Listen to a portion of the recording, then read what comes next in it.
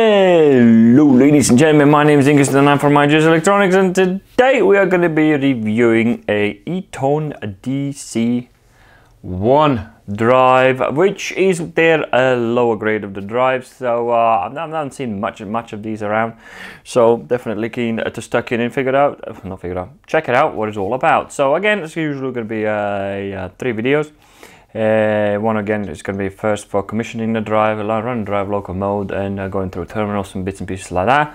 Second video, 2-3 wire control with the potentiometer, and in the third video we're going to be looking into a bit more deeper in other forms of controls, remote control like MOP control, and which is two button up and down to speed control, and also the multi-frequency setup. So all the manuals and related videos and everything that I think will be benefiting you in any way, they are going to be in the description below, so do definitely check it out. So without further ado, let's get started.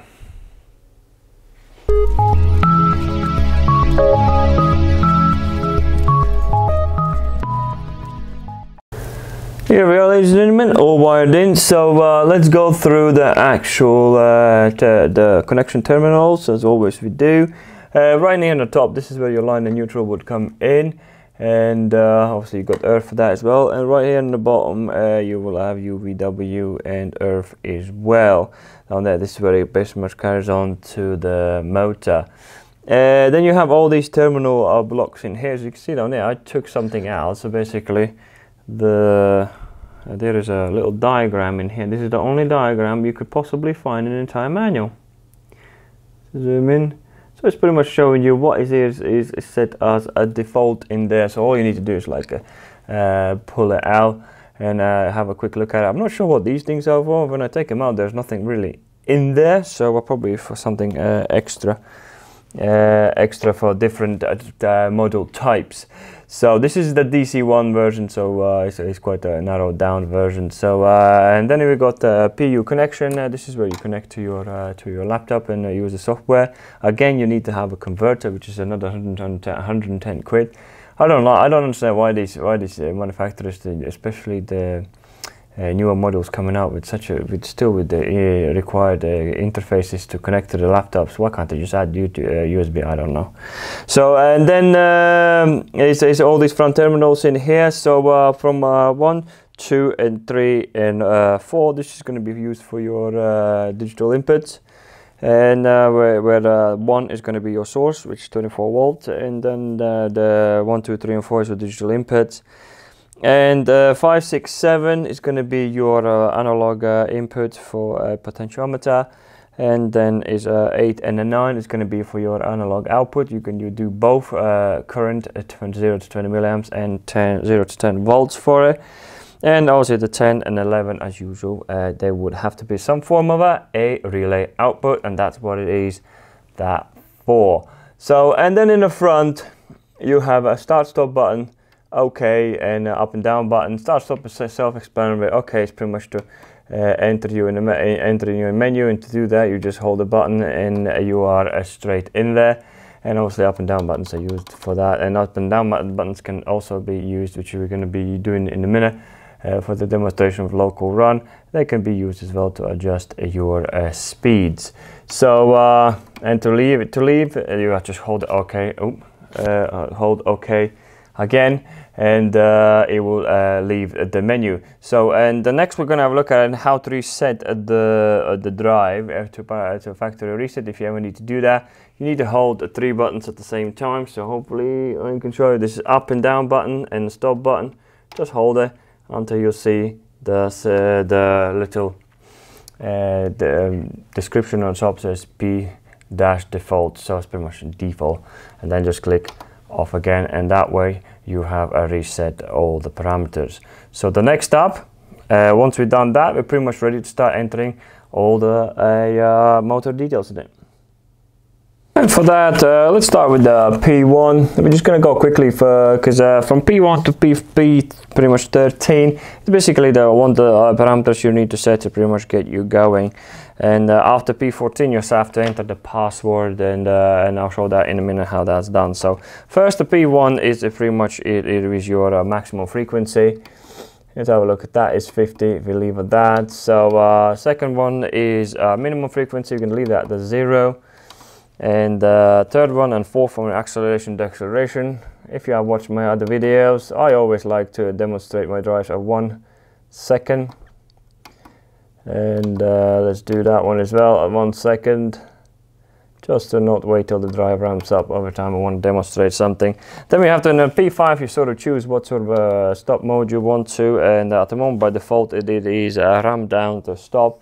No, sorry, it's a coast to stop. So when enable signal is remove, the drive output is immediately disabled, and the motor will pretty much freewheel to the stop. If you want to use the acceleration, to make sure you are selecting that to 0. So you left that one out. So at the moment, as you can see, is at 1. We'll leave it at 1 because I don't actually. I might as well change it to change it to 0. So and then the sixth one is energy optimizer. If it is for the fans, do optimization. But if your load is going to be all over the place, up and down, especially for some converters, you put something heavy on it and things like that, leave it as default. But if it's for like fans, for the load is not going to be jumping around, definitely change that one to a 1, so that will sort of save some power. So definitely check that out. I'm gonna leave that as it is, so it doesn't really make any difference to me in here. And then obviously in a P7, it is what voltage you are in. Here in UK we are 230 volts, which is already set as a where's my mic in here? As the default, so that's good in here. The P8 is going to be, this is where we have to enter the motor current, so do make sure that one is exactly the same as what your motor is, and my one is 1.1.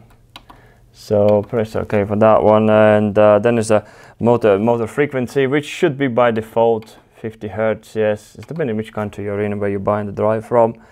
And then there's a motor nominal speed, which is in RPM. So if you are going to be monitoring your drive's frequency with RPM, so make sure that is entered correctly. So that at the moment I have 0 in there, and when it stands at 0, the maximum speed limit will be displayed in Hertz.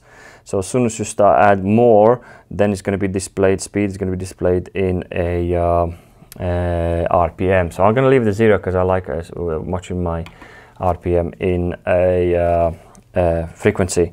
And then it obviously is the 11th is the V boost, which basically voltage is reduced to increase the applied motor's voltage as low output frequency in order to improve low speed and standing torque. So this is basically to torque control. So if you need the torque control there, then use that parameter. Why is it like that?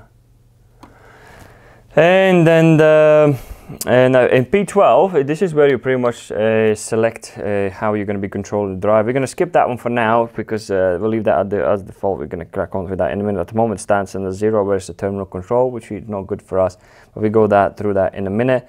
And that's pretty much it, ladies and gentlemen. This is all the data you really need to enter into the drive, and you're really pretty much ready to go, but not yet, because you still need to select the P12, so where the drive is going to be controlled. But before we do that, let's quickly show you how to enter that password. So once you get to the 14, so if you keep doing that, if you want to progress further in parameters, you will need to enter the password, which is as default stands at 101. That can be changed if you wish to, but why would you? Because that will mess other people up. So, and by entering that one, you can see now you can go further than 14, and we can be looking at those parameters in upcoming videos. So the next step, we need to set up how to control the drive from front keypad. And to run this drive in a local mode, there's pretty much it's a graph, or so not sort of a graph, it's sort of a relationship between P12 and P15. It's something that you need to get your head around. So it's pretty much, I'll show you this page in here. Here we go. So if you look at it instead, if P12 equals 0, and it sort of tells you terminal-based operations, so it's pretty much tell you what each 15 will do with the IOs, so they're going to get reconfigured. as you can see now, the terminal-based operation, that will be only operated from terminals, so the front keypads will not work. But it's sort of, I'll show you how that works in quite a bit of examples, but sort of give you an idea. So if my P12 is going to be on 0, my front keypad is not going to work at all. So for the front keypad to work, you need to go and select P12 equals 1. So and in here, as you can see down there, then there's a digital set point value and 1 operation direction. So it's pretty much tells you set point value will be from a front keypad. It explains a bit more in actual when you read up about the parameter itself. But as you can see now, if by default P15 is actually 5, so nothing's going to be happening. So you need to make sure the P15 is changed to 0. So pretty much the start button is going to work, and up and down keypad is going to work, and digital forward direction, that one's not going to work. So it's pretty much explaining how that works. And there's option if you have P12 to 1, you won't be able to change direction. But if P12 is 2, you'll be able to change direction, which you can demonstrate that now. So if you are in let's try out the P12 equals 1, and then P15. I'll keep doing that, and P5. Also, we need for the terminals to work. P5 always has to be at 0, so make sure that is the case. So, and one more thing before you can get running, the terminal 1 and terminal 2 has to be linked out. If they're not linked out, nothing's going to work. So that's just like it's like an enable for it. I couldn't find in the manual where that says, but I remember, because I worked with the drive so many times. And if a front keypad doesn't work, I'm always looking for some form of enable signal for it. So when I found that is a from 1 to 2. Most likely that information is somewhere in the installations manual, but I'm not sure. I couldn't find anything in an operations manual. So anyway, so once you do that, just make sure before you start running that 1 and 2 is linked out, so it gives you that enable signal. So to start, if you click on the start signal, look at that the switching frequency is actually, let's have a look what the switching frequency, because the one thing this drive has provided is the switching frequency, and by default, that's in P17. Let's have a look quickly on the P17. Switching frequency is what controls the noise. Oh, I'm doing it. Switching frequency by default is on 16 Hertz. Jeez, that is really good. If you see the noise of the motor, that is really good switching frequency. So by default, such and it can go to 24 and 32. Pretty much the higher the switching frequency, the lower the noise of the motor. So, but it comes to its own consequences. So 16 is brilliant for the default. So yeah. So yeah, if you in the start mode, then you control your speed with. And look how smooth it runs. It's absolutely beautiful. I like it. And obviously it's using the acceleration speed. And if as you can see down there, if you start now, nothing happens to the start button if you click it again. But if you want to control from front keypad and want to go the backwards, which is, it might be a bit awkward because you have to go forwards to go backwards. So you can go to 12 and change that to 2 and leave that one. And now when you click start and click start again, it will go in reverse, which is a bit, but it is what it is. So here we go, ladies and gentlemen. This is how you pretty much get your Eaton DC1 drive going. It is a very, very basic drive, and I mean everything you need is there. Everything for most applications this drive is used is there. So it's definitely bang on for it. So. Configuring your own digital input and things like that option is not there because everything is preset. You just have to select it's just like I think a group of macros, which you're going to be looking into upcoming videos, how those macro groups are actually working and how to set them all up. Wiring diagrams is lacking quite a bit, so for a lot of people this might be a big problem, especially when you wanna it's like basically this guy. I struggled to find it. It's like the wiring.